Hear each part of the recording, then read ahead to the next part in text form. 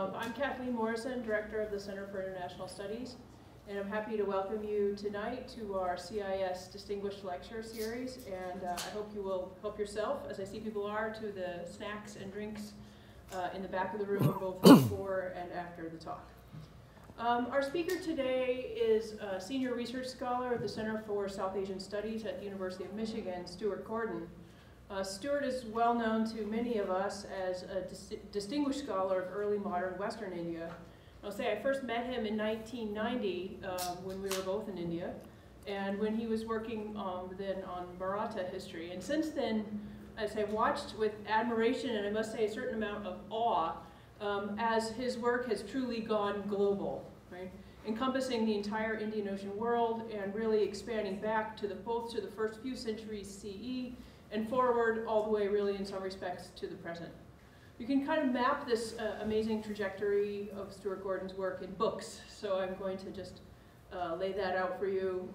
It's not comprehensive, but the new Cambridge History of India book in 1993, the Marathas, 1600 to 1818. In 1994, Marathas, Marauders, and State Formation in 18th Century India. In 2001, Robes and Honor, the Medieval World of Investiture. In 2002, Robes of Honor, Kilat in Pre-Colonial and Colonial India. Kind of a pair, I suppose. Yes. And then a lovely book, When Asia Was the World, published in 2007, which presents accounts of personal journeys of travelers across Asia between about 500 and 1500, focusing on various kinds of connections, religious, cultural, and economic. And then another pair, you might say, both forthcoming, a book coming out this year called Shackles of Iron, Slavery in World History, which promises to help expand the study of slavery well beyond the highly discussed Atlantic world, with discussions of ancient Athens, the East African slave trade to the Near East, and to India, Barbary slavery, and even contemporary slavery. So, and if that isn't enough, another book coming out this year, about which I think he'll be speaking today, Routes, How the Pathways of Ideas and Goods Shaped Our World. So please join me in welcoming Stewart Gordon. Well, thank you very much for the opportunity to share some work on comparative roots. I want to begin with something kind of fun. Everybody ready? Close your eyes. I'm going to call something out, and I want you to call out the first visual association that comes into your head, the first mental image, whether it's a movie, what you see, what you hear. Okay? Are we ready? Eyes closed. First visual image that comes to hand. Route 66. Okay, come on, one at a time. Cars, what kind of cars? Convertibles, where does it come from? Chicago. Okay, where does it go? Okay, what else do you see? What do you see? That sign. Okay, that sign. Describe that sign. Shield. Shield? Yeah, what's on it? Black and white, 66. That's exactly right. Keep coming. What else do you see? All right, I'll give you one. Two-lane blacktop, right? Going off into the distance. Okay, what else do you see? Diner. Diner. Who's in the diner? Great. Offer. Yeah, truckers? Yeah. Okay. Old motels. Old motels. What do they look like? One story. Yes, keep coming. Gas stations. Yes, that's next to the diner. Okay? What is the diner? What does the gas station look like? Rounded pumps. Great. Rounded pumps. Yeah? Full service. Full service. What kind of sign? Neon. Neon sign. Absolutely right. Keep coming. How many is the motel large or small? Small. Small. How many units? 10. 12. Great. Keep coming. Towns. Okay. Tiny little towns. Tiny little towns. Describe them. One road. One road. Traffic light? Railroad track. Railroad track. Great. Keep coming. All right. What? Post office. Post office. Yep. Desert. Desert. Desert all around. Okay? Now, last but not least, who's on the road? Motorcycles. Motorcycles, great, keep coming, there's more. Sorry? Families. Families, where are they going? Yes. West. When does it date from? That image. 30. 30s, right. Why? Great Depression. Great, good job. Okay, we've got a pretty thorough, embedded image of Route 66. Let's try it one more time. Close your eyes. Get ready. The first association that comes to mind, I-94. Traffic. Let's see if we can get anything else. Trucks. Rest areas. 4 lanes. Toll booths. Billboards. Good. All right. Blue and red shield, not black and white. Okay. The point that I want to make is Route 66 is a full embedded set of expectations that are already in every one of us. I-94 is much thinner. The way I define in this book, Route 66 is a route. I-94 is a road. It doesn't have that embedded mental aspect. Okay. The usual characterization of routes as trade routes means that we see them as about trade, carrying things from one place to another in some ideal capitalist model. They are exchanged for money or labor or something else in a nice, clean economic model of human behavior. This model simply misses almost everything of what actually happens along a route. Important routes are like Route 66. They're famous in their own time, and they carry enormously more complicated things than trade goods, ideas, religions, books, brides, science, prisoners, bandits, human migration, plants, languages, cuisine. Much of what happens on a route is not created in civilization A or civilization B. It's created on the route. As I read for this book, the material seemed to, how would I say, resolve itself on a number of axes. And I'll tell you what they are. There'll probably only today be time to talk about 1 or 2 of them. First was environment or ecology. That is, routes often connected to different ecological zones, and they always have a yearly rhythm, no matter where they are or what they connect. There's only a certain time of year, traditionally, when you can move along them, whether because of monsoon winds, the rivers freezing, the cold of the Silk Road and such, or the heat of the Sahara in the summer. If ecology is 1, 2 is the material flows. Is there a trade logic to the route? Silk came out of China, reaching a market into the Indian and the Middle East.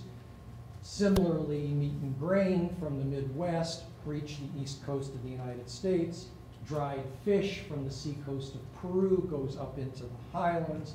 Books come from Baghdad, or alternatively, presses later in the United States. So if that's 1 and 2, 3 is human networks, which seems to not be resolvable into either one of these. We can talk about information flows, physical movement, support systems, and the usual drill of social network analysis. Who's on the perimeter, how much it's centralized, what kind of information flows to the outer nodes, and that sort of thing, whether it's family, religion, language, region of origin. Think the Marwari networks going off into southern Russia and on up. Think the Chinese in Southeast Asia. Okay. Another axis that does not seem resolvable into others is institutional. That is, who controls the route? Or does anybody control the route? What's its relation to government? What's the relation of non-government rest houses to government military installations? What about caravanserais, bridges, the road itself? Back to Route 66. Think signage. Who's responsible for safety?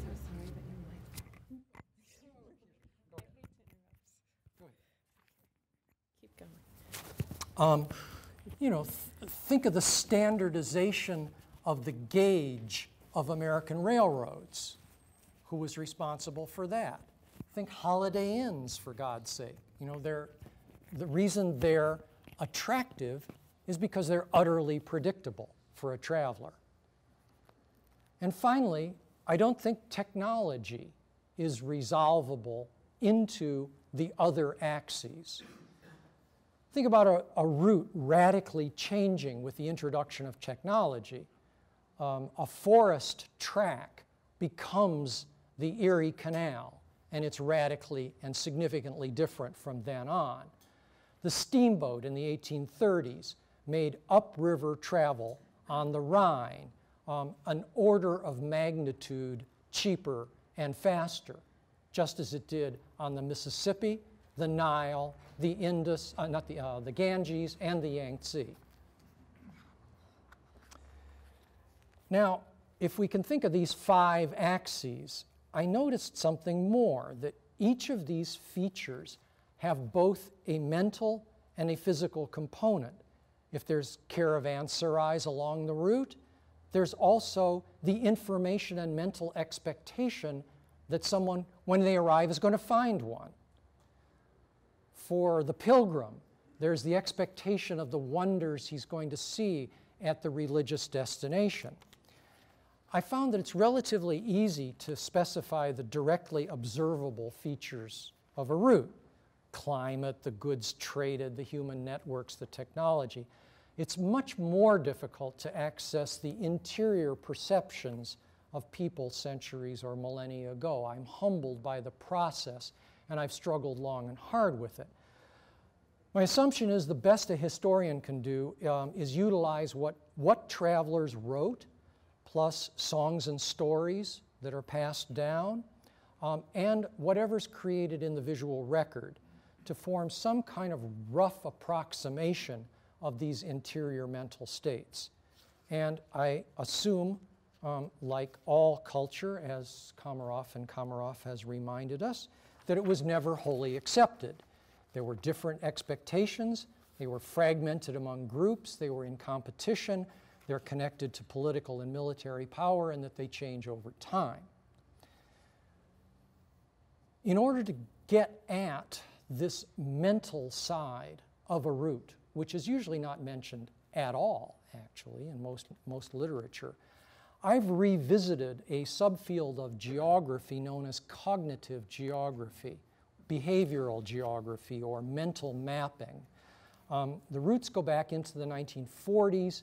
Probably the most active period, creative period, was the 1970s and 80s. There's still some work going on now. The central insight of this whole subfield was that people's perception of concepts like near, far, long, short for a journey, a significant landmark or an insignificant landmark, were strikingly different from person to person, from group to group, and radically different from what was portrayed on a standard map. I'm going to just run through a few of the early studies. Kevin Lynch, The Image of the City, all the way back to 1960. Pocock and Hudson, Images of the Urban Environment, 1978. Geographies of the Mind, Downs and Stia, Image and Environment, Cognitive Mapping and Spatial Behavior. And there's a bunch more. And they've gone through an attempt to map the perception of space rather than the space itself. Now, with the sort of positivistic turn in geography, they rather got tractored off in most American geography departments and were ended up much more in Europe than here. And mental mapping and cognitive geography had been largely subsumed in humanistic geography based in France and Germany. There's still much work going on now. For those of us in Asia, there's some nice resonances of this now. I remind you of Sumati Ramaswamy's Lost Land of Lemuria, Fabulous Geographies and Catastrophic Histories in 2004, and some interesting other work going on, some of it historical, by Raaflaub and Talbert, Geography and Ethnography, Perception of the World in Pre-Modern Societies, just last year.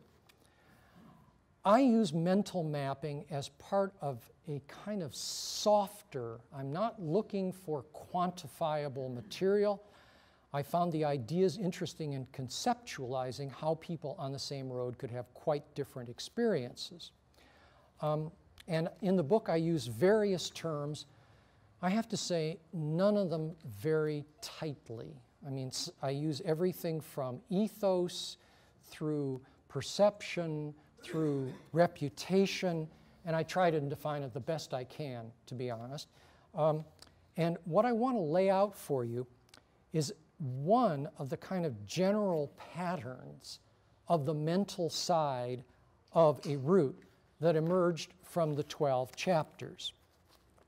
Okay, the first, oh, you know, I just thought you'd get a kick out of this. Let me just, while we're here.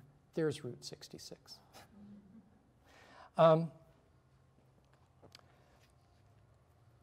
Why go? All right? Travelers set off for a reason. They always have. Pilgrimage, to see family, to trade in a distant city, to go to war, to regain health, to revisit one's birthplace, to gain knowledge. And every traveler has a mental map of the route to his or her destination. And it's composed of rumor, belief, probably some truth, and a whole lot of hooey that's not going to work out for them on the way.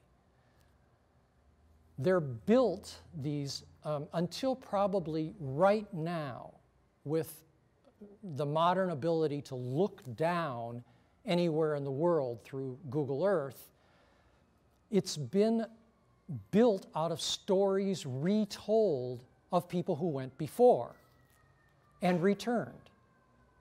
They're partly accurate, they're partly exaggerated, they're partly entirely made up. And for a small literate population, you probably have letters and memoirs. The goal could be personal and entirely idiosyncratic, like returning to a Boy Scout camp from one's youth, or shared with a lot of other travelers, such as pilgrimage. So let's follow one traveler on the Silk Road, a young Buddhist monk who will probably be familiar to many of you, named Xuanzang, whose monastery was in the core of China, quote, made up his mind to travel to the West in order to clear his doubts and bring back crucial books from India, the center of Buddhism. A good portion of his cognitive geography, his mental mapping, was actual knowledge of previous trips by Buddhist monks to the West in searches similar to his. For a moment, step forward to Ibn Battuta, who starts out from Morocco in the 14th century on the Hajj. Quote, swayed by an overmastering impulse within me and a long cherished in my bosom to visit these illustrious sanctuaries. You can hear the 19th century translation here. So I braced my resolution to quit all my dear ones, female and male, and forsook my home as birds forsake their nest. Or mid-19th century Victor Hugo, starting out on a journey on the Rhine, another chapter in the book. Renovation of ideas and sensations is the object of my journey rather than mere adventure, for which purpose a succession of new objects suffices to me. I'm easily contented, provided I have vegetation around me, and air above, a road in view and a road in the rear. I have nothing to complain of. It seems like it's part expectation about the road or the route and part expectation of the goal that they're trying to get to. And this is cognitive geography that's going to influence all sorts of other stuff along the way. So the next mental step in the journey is not thinking about it, but thinking about departure as an event. Beginning a journey always requires mental transactions and transitions. Leaving friends and familiar environment, gathering needed things, disposing of others, raising money. Most travelers begin their journey in a small group, historically, much more so than alone. In modern times, it's probably one of the few times that people started out on travel alone. Pilgrims in the Middle Ages received blessings of the local priest and good wishes of the village as they started out. These mental changes, changing from householder to traveler, from layperson to pilgrim, were often reflected in outward show. The stay-at-home, dressed as they always had. Pilgrims, say, bound for Compostela in western Spain, the second most popular pilgrimage site in European history, adopted special garb, a cloak, a hat, a staff, and script. They also carried a letter of identity, and I think the cognitive idea that I am different as I step onto this process is reflected many times in a written document. Probably not all pilgrimages, not all traders, but many carry something that identify them. In Europe, it was because if you didn't have that, you were treated as a vagrant, immediately jailed and tried. In Xuanzang's case, someone unnamed in the memoir gave he and his two companions the gear, horses, food, and money. Possibly these were provided by the monastery, we just don't know, and they started off. Victor Hugo, just to loop around back to the mid-19th century Journey on the Rhine, he discusses the books he's taking along, including Roman books on the Rhine, and the clothes that he felt were suitable to the trip. Today we might, what, have a going-away party, pack our packable hat and our camera and take off. Okay, once one starts on the route, the cognitive geography is often not good enough to, in fact, get there. And the next mental feature that seemed very common in my stories and my research is the guide. It's a prominent feature when the traveler steps outside of what he perceives his zone of safety. He hits a part of the road where he doesn't know where the next town is. He doesn't speak the language. He's among people he doesn't trust. The cognitive geography requires then a guide. And all of us have had this. We have zones of safety. Going to a familiar grocery store is safe. Sometimes a whole city seems safe, like living and working in London for a few years and you feel very comfortable with the transportation system. Sometimes the whole regions feel safe if we speak language fluently. But there are always areas beyond that where we have to enter.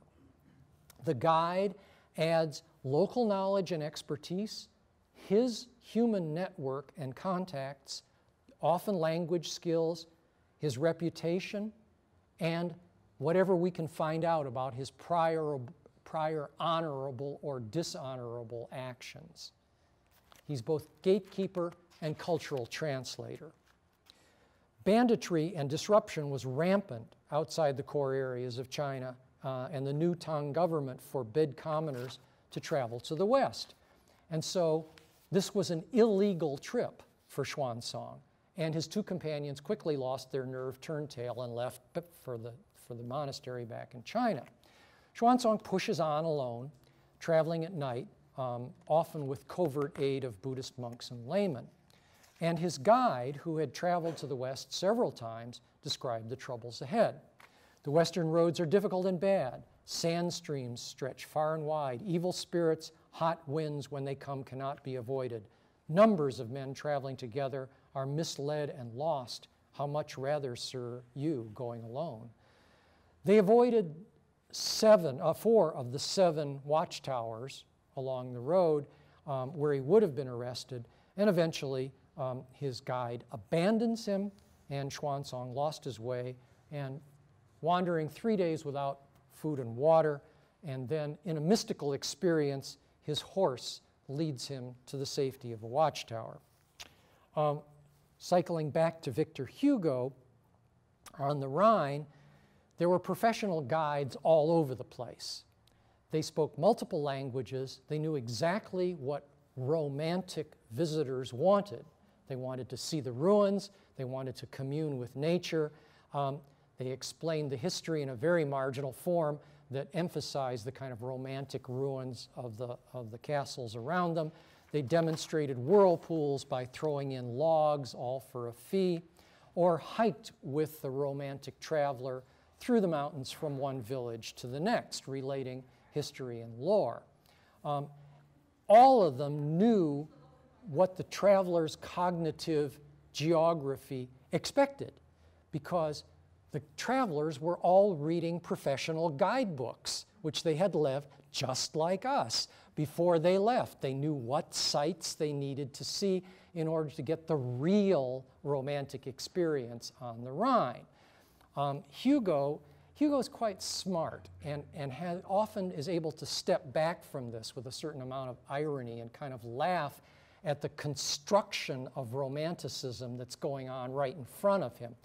And he goes to the ruined castle at Bingen and discovers that tourists were more willing to pay to see a ruin than they were a restored castle. And he said, I visited the square donjon at Rudolfsheim, now belonging to an intelligent proprietor who fully understands that in order to remain a palace, it must remain a ruin.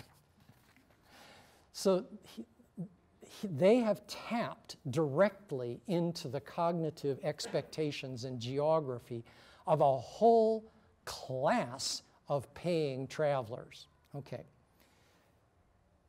If there are places of danger that needed to be passed with a guide, who then also goes on to take you on a walk and through nature to the next village, another milestone in a cognitive map are the havens, the places that are safe and comfortable. For Xuanzang, I mean, we've all experienced this. We've been on the road, we've had a rough time, and suddenly, let's just pay for a room in a good hotel. Let's just, anyone who's traveled outside the limits of Europe at least has experienced the moment where you just give in and go to the Istanbul Hilton.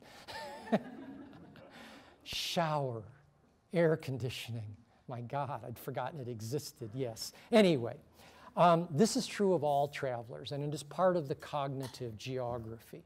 For Xuanzang, it was a Buddhist monastery, the first one, in an independent kingdom located along the caravan track on the southern rim of the Gobi Desert. Politically independent, the king actually had traveled to China some years before and heard lectures in Buddhism in the monasteries, and he in fact supported several hundred monks in a monastery even though not Buddhist himself. He certainly had learned how to honor a Buddhist monk from China. When Xuanzang entered the city, I'm quoting here, the king, surrounded by his attendants front and rear bearing lighted torches, came forth in person to meet him. Having entered the inner hall, Xuanzang took his seat, as did the king, beneath a precious canopy in the pavilion. In the morning, the king ordered food to be provided according to the rules of the religion. Right? By the side of the palace, there was an oratory to which the king himself conducted, and Xuanzang installed him there, and he commissioned certain eunuchs to wait on him and guard him. All of this is in Xuanzang's cognitive geography. If he hits a king who knows how to do it, he knows how to respond to it. And the king also has the cognitive expectation that this is what a Buddhist monk is going to want. So that there's a kind of nice mesh there. The king really likes Xuanzang and offers him 100 taels of gold, 30,000 silver coins, 500 rolls of silk to last as his traveling expenses for 20 years, which is what he thought it would take to get to India, learn what he needed to learn, and come back.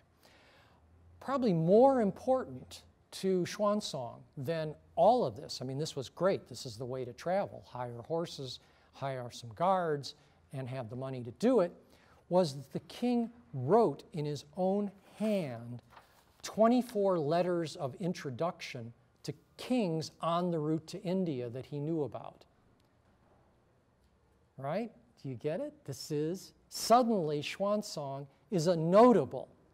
He's moved from being a monk on the road to a cognitive expectation of kingly hospitality all the way to India. And what did the king get out of it? Well, in part, Xuanzang wrote a book.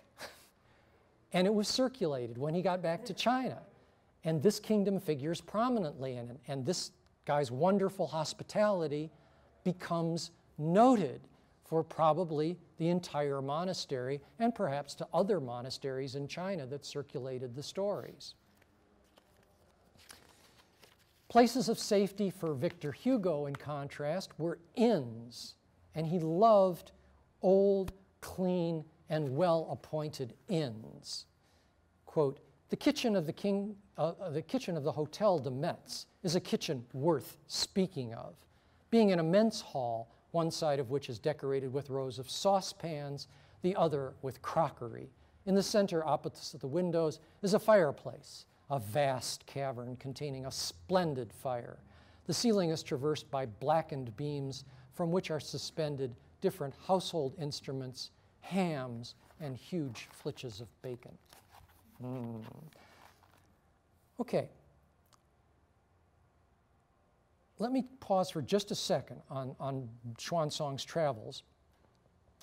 Let's leave him at Lake Issyk-Kul. Let me go back. Oh, here's a few. This is one of the castles that Victor Hugo goes to. And this, interestingly enough, is part of how he traveled. A romantic of the first order, and yet there he is going upriver in a steamboat. Here's the travels of Xuanzang, coming from China, Taklamakan Desert. Here he is up at Lake Issyk-Kul. Has a lot of famous history, but I'm not going to go into that.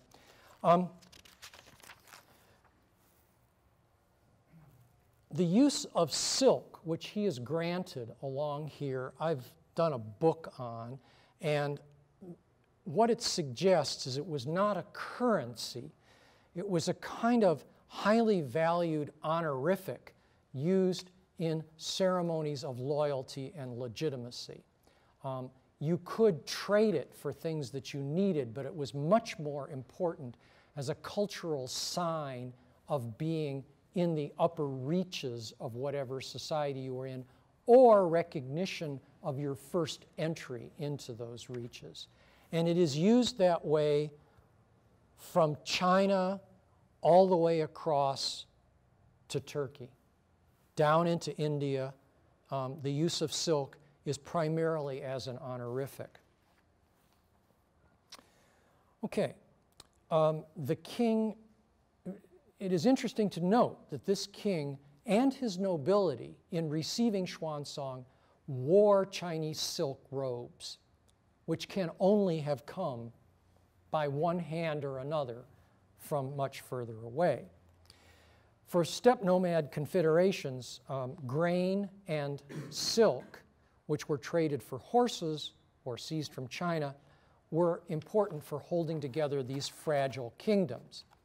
Nomad leaders traded some of it for iron, but mostly exactly as he did with Xuanzang.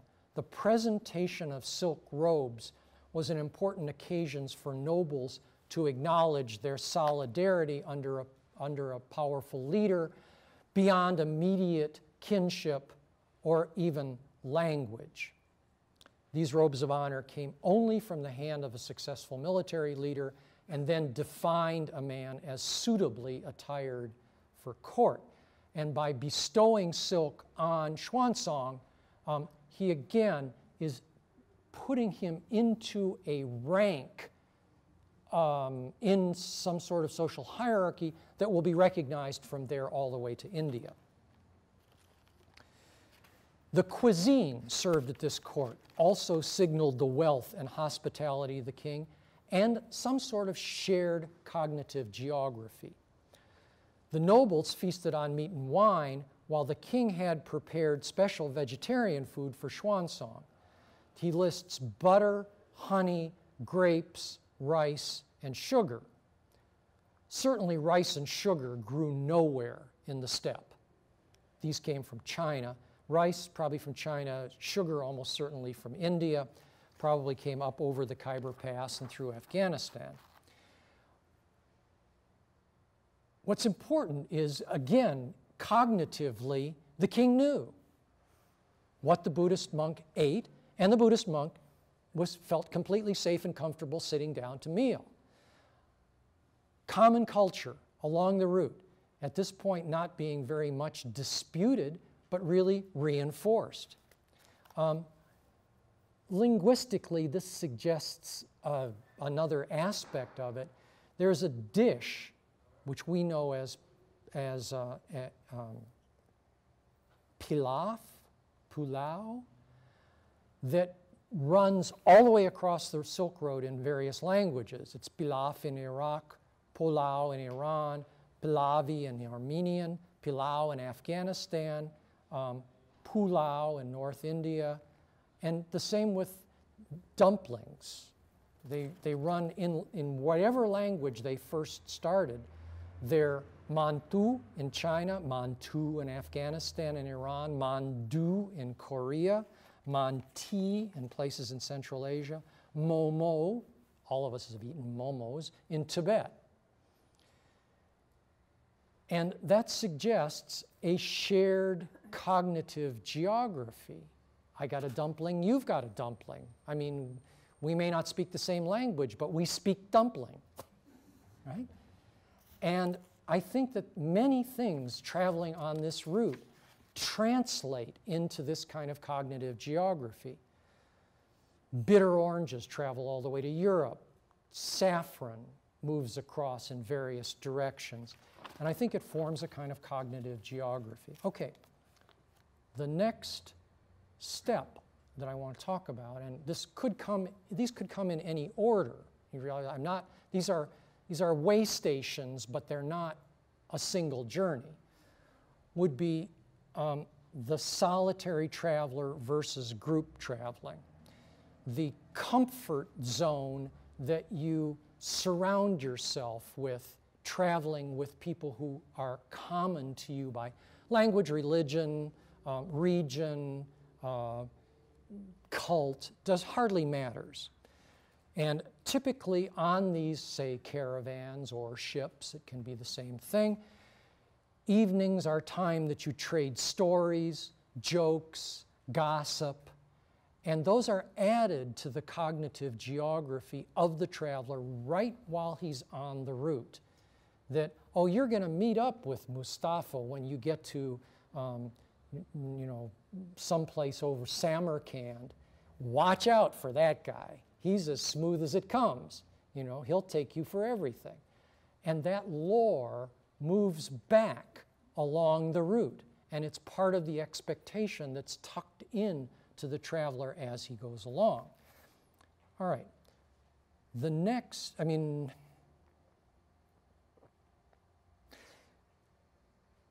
I talked about places of non-safety, but I think there are also places that are just physically hard.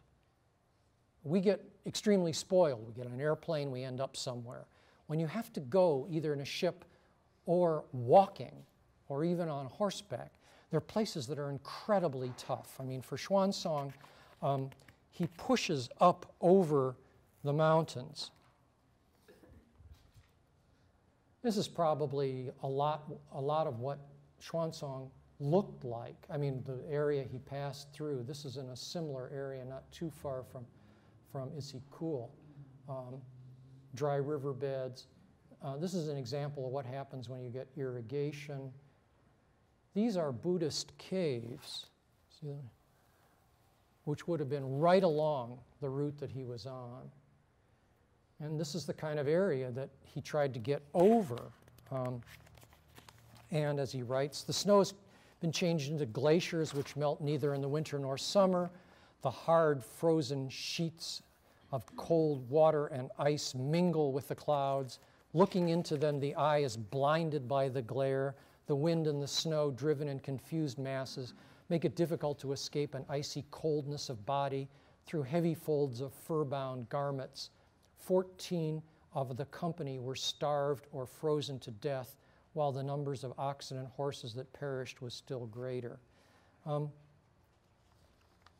think any of us who have traveled in areas have had moments, I certainly have, where American Express is not going to get you out of this one. Wave it to your heart's content. It's not going to happen. And there are moments of body awareness. There are moments of danger. There are moments of fear. Let me just give you one from my own background. I was searching for an archive, a little family archive on the eastern edge of Rajasthan. I was young and incredibly stupid. I had not been following the newspapers, and I didn't realize that that was a famine area. And I got off a bus in an obscure village, and there was literally no food. Whoever had it hoarded it. There was no market, there was nothing functioning, and there wasn't a bus for 2.5 days. And I kind of looked around and I hi, I have an American Express card, like, don't think so. And I was dependent on the kindness of strangers. A family took me in and fed me some of what they had. And I have to say that it touched me so deeply. I tried to write to them. I don't know if the letter ever got there, but it's a moment of discovering just how hard it probably was for earlier travelers. The predictability was low. But for Xuanzang, he made it. And pretty soon, it's a very sad image. This is the one that was blown up by the Taliban. He's in northern Afghanistan, heading down towards India, and immediately he's in a serious Buddhist country. And the sense of, in his memoir, it just leaps through that suddenly he's home. His cognitive geography is being fulfilled. These are places that he has heard about and he knows. Quote, he stops at a monastery. In the hall of the Buddha, there is a water pot. There's a tooth. There's a sweeping brush that the Buddha owned. These 3 things are brought out every feast day, and the priests and laymen draw near to worship them. The most faithful behold a spiritual radiancy proceeding from them.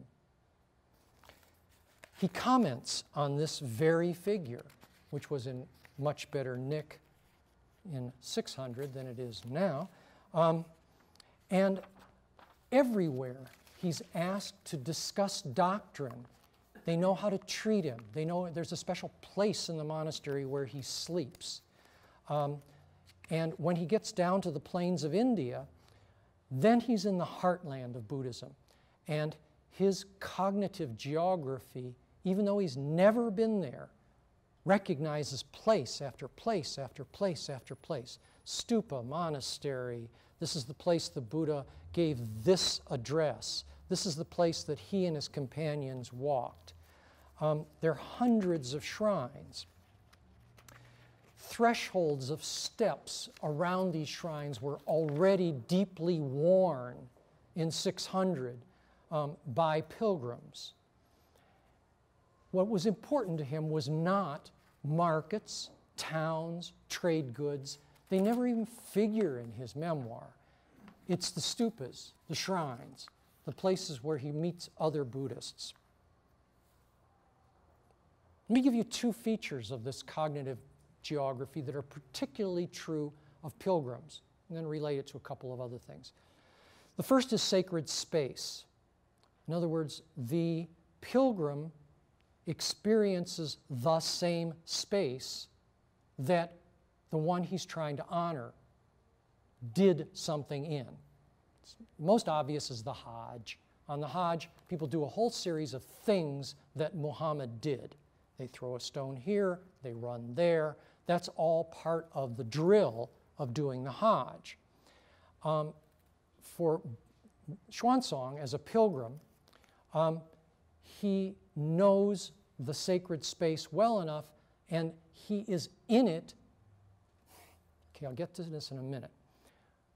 On the Hajj, Ibn Battuta says, for example, at the village of Kulias, the pilgrims make a point of supplying sawik, it's a barley gruel, and bring it with them from Egypt and Syria for this purpose.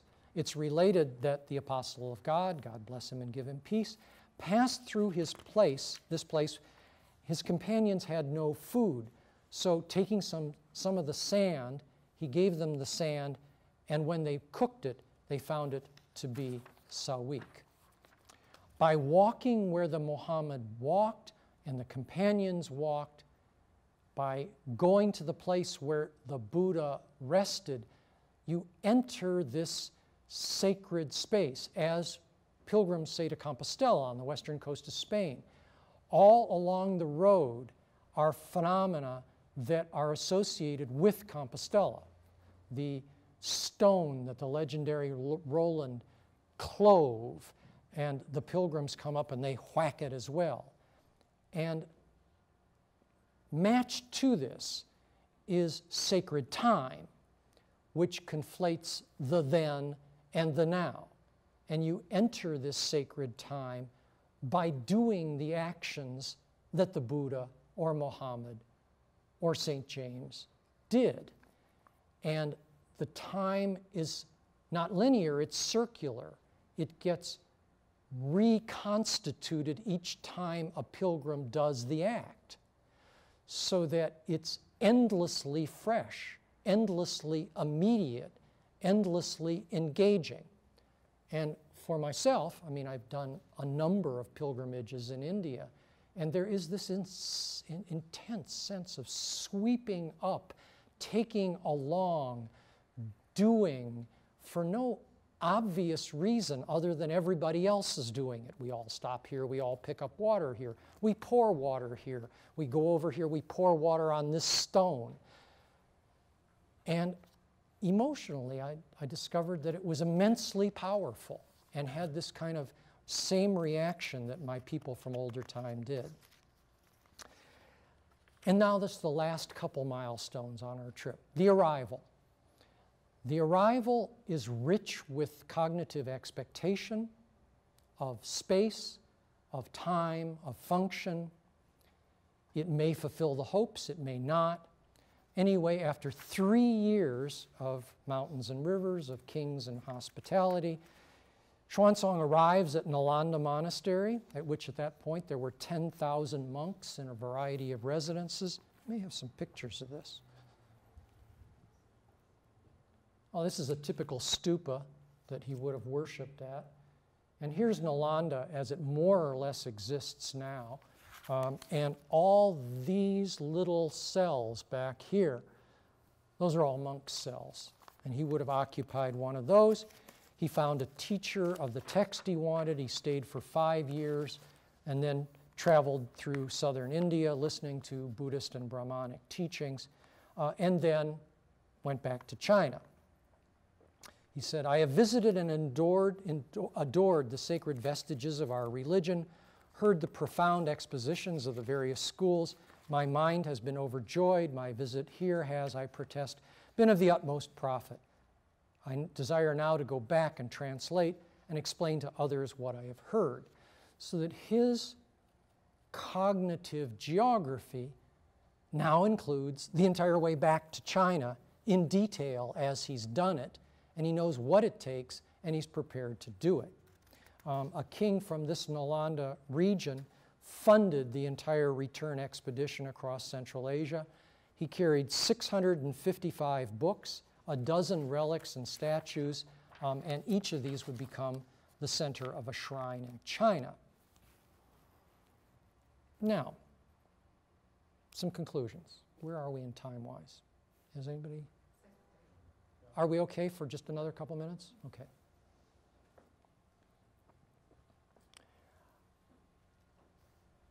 I want to disabuse you of two things. First, this sequence that I've laid out of possible cognitive geography was not intended to be linear.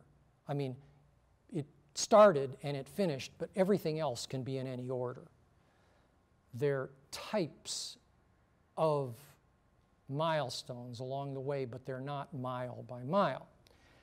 The second is I don't want to give the impression that I'm going all Joseph Campbell-y here, that all sagas are the same, that all hero quests are the same, regardless of where they appear. And what saves this analysis of cognitive geography, with that fundamental insight that prior expectations lead people on a route literally to experience it, value it, and record it entirely differently, Joseph Campbell smears out difference, and I want to emphasize difference in the connection to the specifics of the route.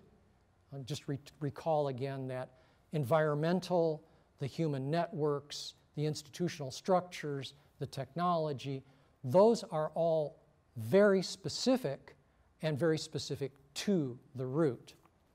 I can, for example, that yearly rhythm or institutional structures along the way, I can at this point do a couple of things.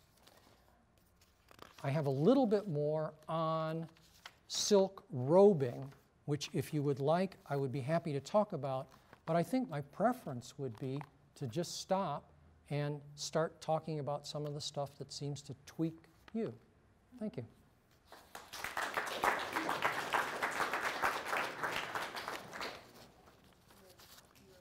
Yeah, go. Yeah, I was interested in what you had to say about pilgrimages. About pilgrimages. pilgrimages, About yes. specifically religious types of travels.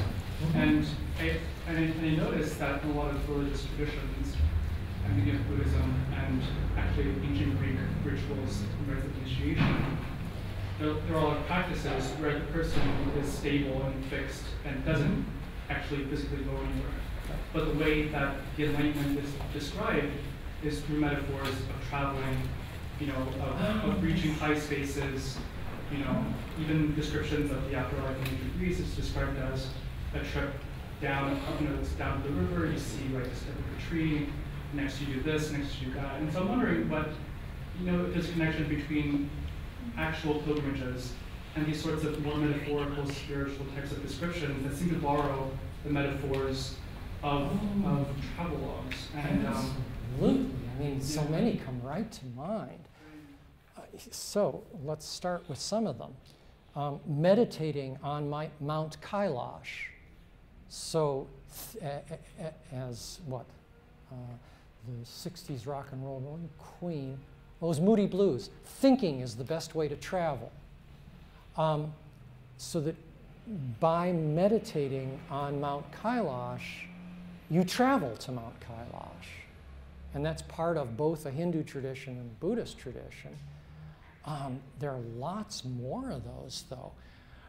For example, there are for the Christian tradition in Europe, Compostela spins off other Saint-Jacques chapels and religious institutions all across Europe, so that if you can't get to the big one in Spain, you can get to the little local one.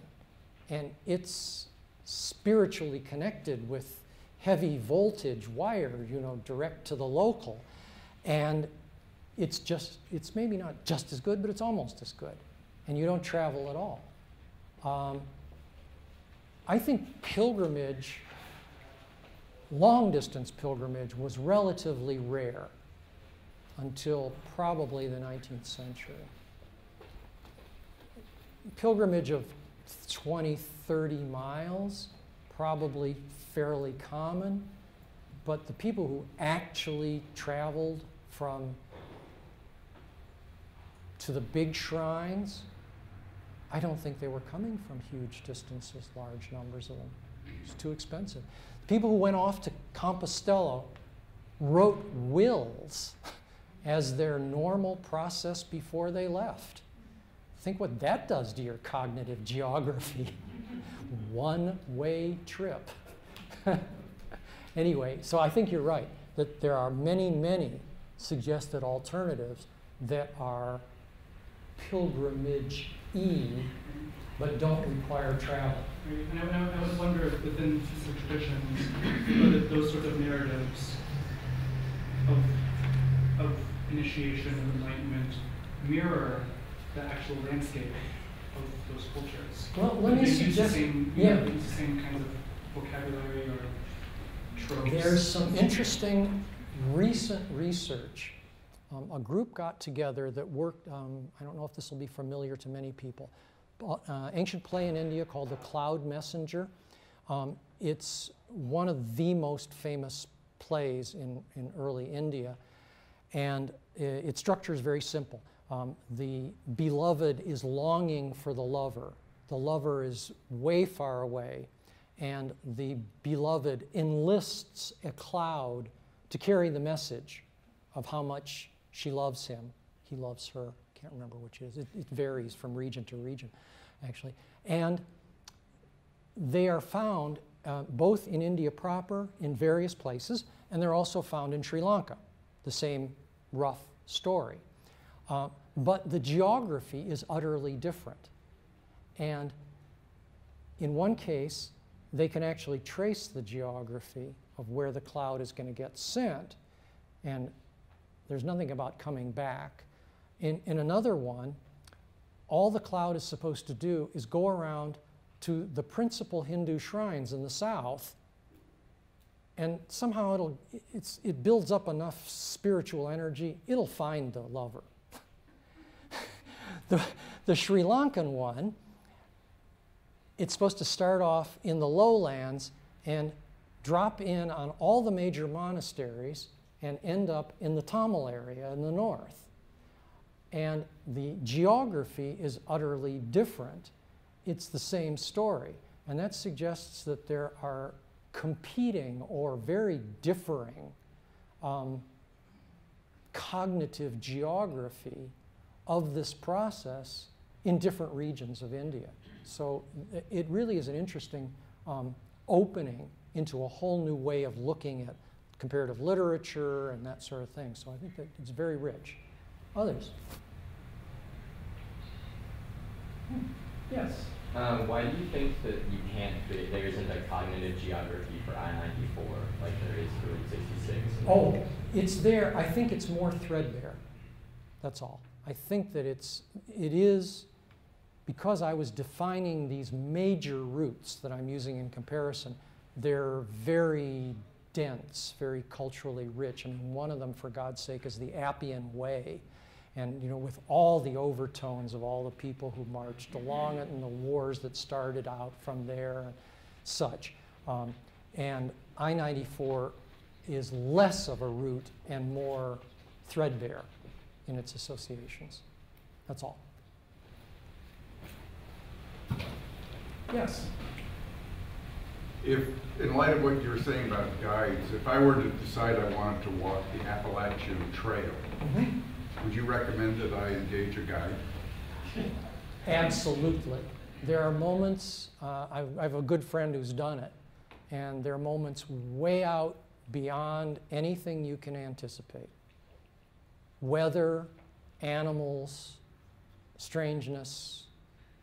Yeah, I think that and maybe not for the whole length, but certainly get some feedback from people who have done it, and there are sections of it that you'd probably want help. Yeah.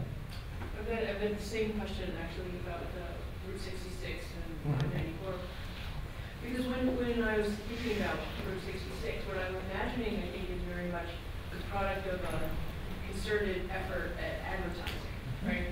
So it isn't you know, and it's an imagination of the past, right? And I've driven from Chicago to Albuquerque thousands and thousands of times along that route, right? But it's a marketing campaign, right? So can you speculate or talk a little more about the role of kind of government or other kinds of authorized cultural production and the imagination of these routes? You know, what makes the Silk Road? Great question. Roots as marketing. Let's start with Compostela. Compostela started as a small regional shrine with no kingly patronage, and one king got together with one head of this shrine and said, basically they said, I can make you if you can make me. The king committed money to the shrine. The head guy made an absolutely audacious, outrageous claim, which is that the bones of Saint Jacques, of which are the companions, that would be companion of Christ, anyway, who never left the Holy Land, had mysteriously turned up in far western Spain. And they went on an advertising campaign to sell this. And they succeeded. They gradually brought various people on board for the widest ranges of political and military and economic reasons. And the Pope tried to quash it and couldn't. And finally, the Pope recognized them. And it was a really conscious advertising effort, which hugely benefited the shrine and this king, who then taxed the people who were coming to the shrine. And I think that there's certainly that about a whole bunch of routes. We could, I mean, the Hajj also has its elements of an early advertising campaign. And no doubt about it that part of what Nalanda, the Buddhist university, did so well was to send out people it trained who spoke well of it. I think that the two aspects are probably not separable, and I think we have a wide variety of images of Route 66 because of the television program, you know, and the conscious attempt to promote Route 66 of these little dying towns along the way, and that is in fact a feature of Roots. As when I started, I said it's partly truth, it's partly told stories, it's partly hooey. And the advertising campaign is part of the process. I think you're quite right. Other questions? Yes. I spent 10 weeks in China in the summer of 2006. And I was mostly in Shanghai, but one weekend I flew to Yichuan, the capital of the Ningxia province in northwest China. Oh yeah, yeah. And a Chinese friend took me on a tour of the province, and I had a lot of experiences, new experiences. Rode on the raft in the Yellow River, and I rode on a camel in the desert, and I didn't know there were camels in China.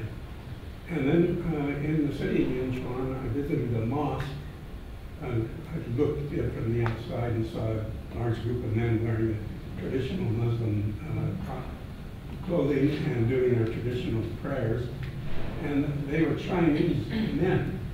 So I it was such a busy weekend, I didn't ask some of the questions I should have asked, but I speculated that Arabs must have come along the Silk Trail with camels that they traded for silk and other goods, and that they also somehow proselytized some of the native Chinese. Sure, you're describing historically pretty much what happened. That both of these routes. Let me go back to the very beginning.